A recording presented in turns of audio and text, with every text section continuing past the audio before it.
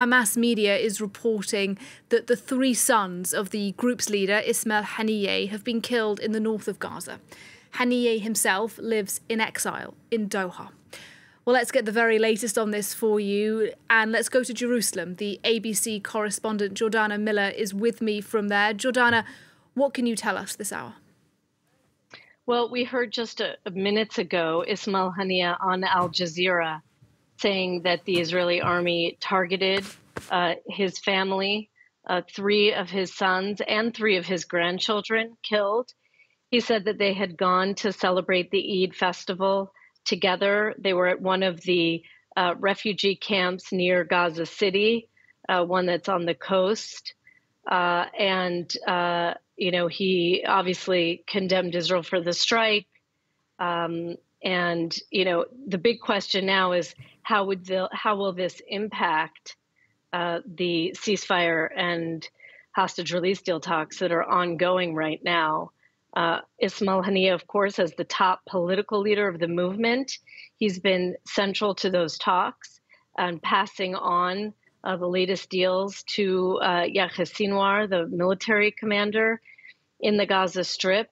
And the question is, would they possibly halt the talks now or harden their demands or delay it somehow? This was certainly a big hit and a big strike at Ismail Haniyeh's personal family. And by the way, right at the moment when Israel had pulled out, withdrawn all of its combat soldiers and supporting soldiers from the south, this was an airstrike carried out. And I guess Israel trying to send the message that even though its troops are not there in the same numbers they were before, until there's actually a ceasefire, they are still going after all their targets. And as you say, Jordana, we will have to wait and see what impact the killing of Haniyeh's three sons has on ceasefire talks. But those talks have been underway in recent days, mostly taking place in the Egyptian capital, Cairo. What's your understanding as to how much, if any, progress has been made until now and what the Israeli position currently is? Well, everyone's basically in a holding pattern right now, waiting to hear Hamas's response to this latest deal. They looked at it. They said initially that Israel had not met their demands, but they would study the proposal. On the Israeli side, we know that Israel has showed some flexibility and changed its position, for example, on the issue of Gazans returning to northern Gaza. Some now, tens of thousands, will be able to go back without any security checks.